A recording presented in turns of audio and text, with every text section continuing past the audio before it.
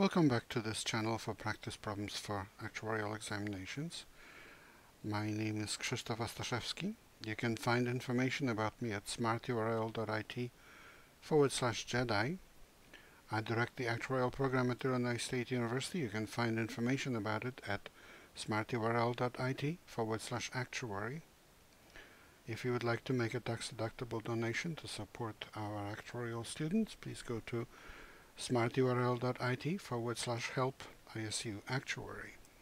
This is the problem number 4 from multiple choice section of the last course MLC examination. For an annuity due that pays 100 at the beginning of each year, that 45-year-old is alive, you are given that mortality for standard lives follows the illustrative life table.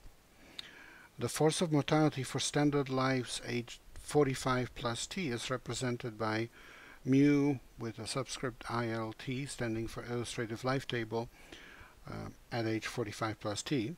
So that's the force of mortality again.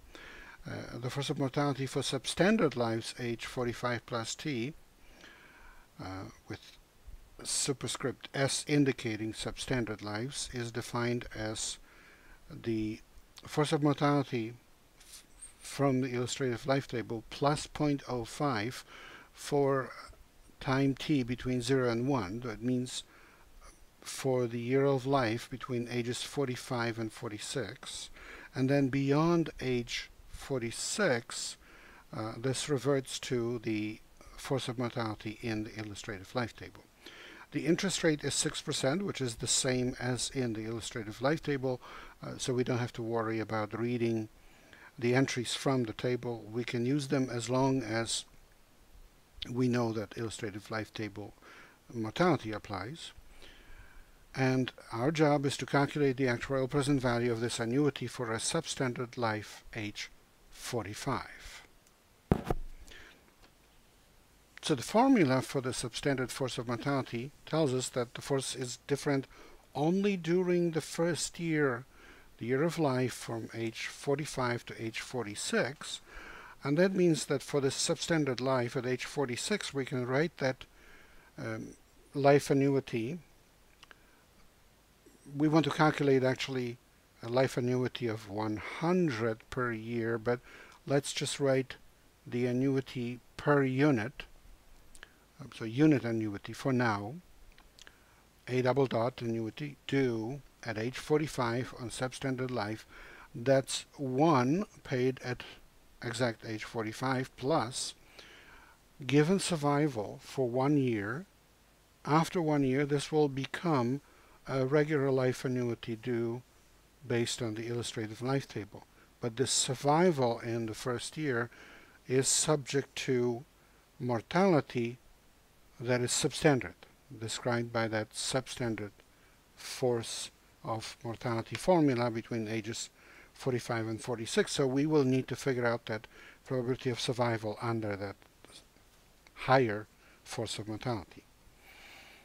Based on the information about the force of mortality, we can actually calculate that probability of survival as e to the minus integral from 0 to 1 of the force of mortality, which is the illustrative life table force of mortality plus 0.05.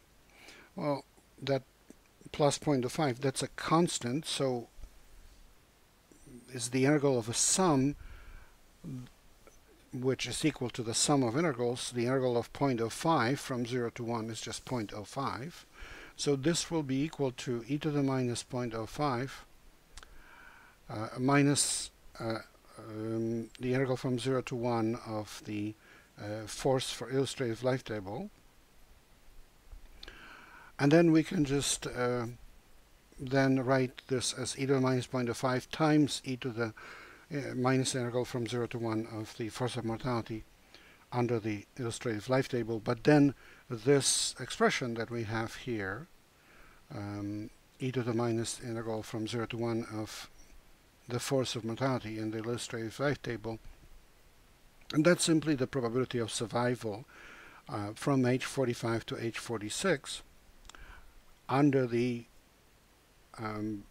force of mortality that rules in the illustrative life table, and we can calculate that probability of survival as simply the size of the population at age 46 divided by the size of the population at age 45 from the illustrative life table. So we plug that in, and this is what we get. At this point, I'm not going to calculate it because we'll just plug it into the annuity formula, and then we'll just calculate it. The annuity at age 46 in the table is given as 13.95459. So we plug it all in, and we get approximately 13.472618. But the annuity in the problem is not a unit, and it's an annuity of 1. So to get the answer for the problem, we need to multiply this by 100, and therefore we get 1347.2618. That's answer A. Please remember this is copyrighted material. The problem itself comes from Society of Actuaries and belongs to a Society of Actuaries. The solution is mine. Well, good luck in your studies and good luck on the test.